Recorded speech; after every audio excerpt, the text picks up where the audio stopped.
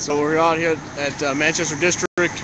About an hour ago, our friend Kelly James was arrested for writing on the building "Free Adamo" and "Peaceful people don't belong in cages."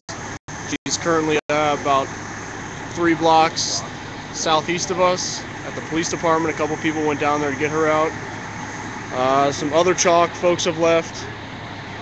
And as was done on June 4th outside the Manch Police Department, when they didn't want other people passing by to see the displeasure at their actions, they called out the fire department to hose this down.